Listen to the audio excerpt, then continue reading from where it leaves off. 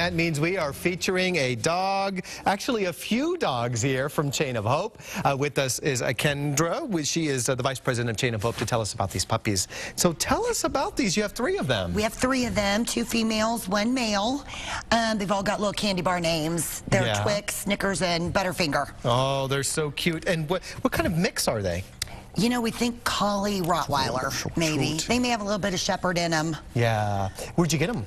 We found them in an alley in Kansas City, Kansas. Wow, wow, wow, wow. And they're about 8 weeks old now. And that's it. And they're pretty calm. They are. They're really good puppies. Yeah. All the volunteers love them. Oh, look at that, folks. I mean, look how cute they are. You guys can go ahead and drop those other puppies off, so we'll go ahead and show all 3 of them.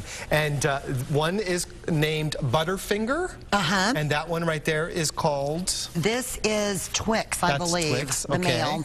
And then Snickers. And then Snickers. Look at that, folks. I mean, look how cute they are.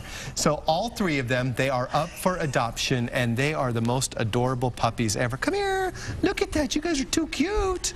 Look at that. Your little bandanas. All right. Oh, that one looks like... So is there one particular puppy that's a little bit more, I guess, the boss compared to the the others? You know, I don't know about the boss. This one is definitely the most affectionate back this one here. Right here. She's the...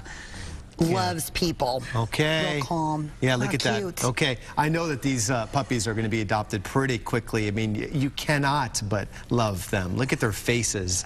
Oh, they're so cute. How big do you think they'll be?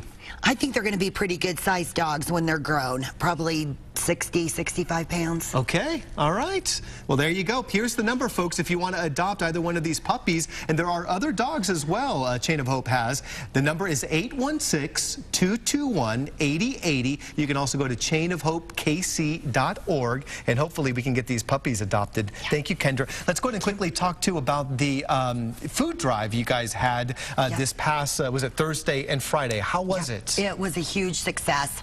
We want to thank everybody. We had cash donations and hundreds of pounds of dog and cat food. Oh, that's great. And all of these things that were donated, the food, the treats, will all go to the number of animals that you guys like help and rescue and all. Right. And you feed so many of them every day. We do. We feed a lot that just on a regular basis. The owners that don't have the money for food, we make sure they have what they need. That they have something.